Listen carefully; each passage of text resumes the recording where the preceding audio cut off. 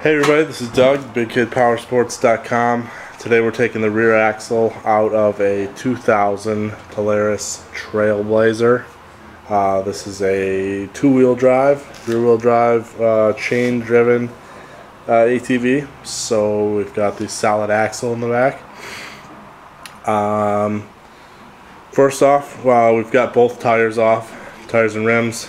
Got this C-clip that's going to come off. That's on that nut. That pops off.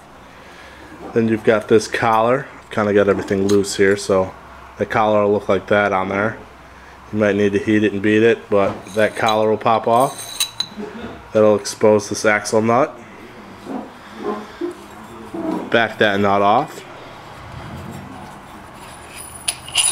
And then it really doesn't matter when you do it. I did it earlier just because I needed to get a screwdriver behind this collar, heat it up, get a screwdriver behind it. So I ended up taking this chain guard off, the spacer, and the sprocket.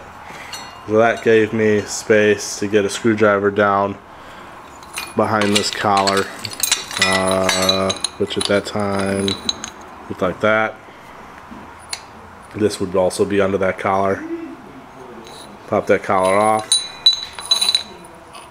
Get that nut off of the splines, or the threads. The sprocket mount is on a spline. That'll pop off.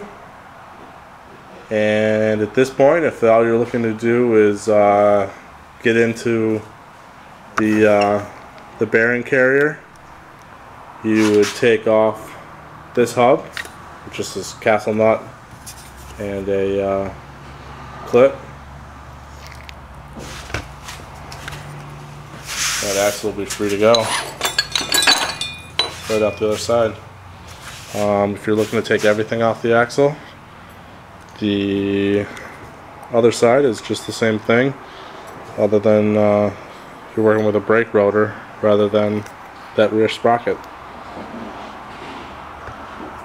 Pretty easy. If you need parts, 815-363-1254. 815-363-1254. BigKidPowersports.com.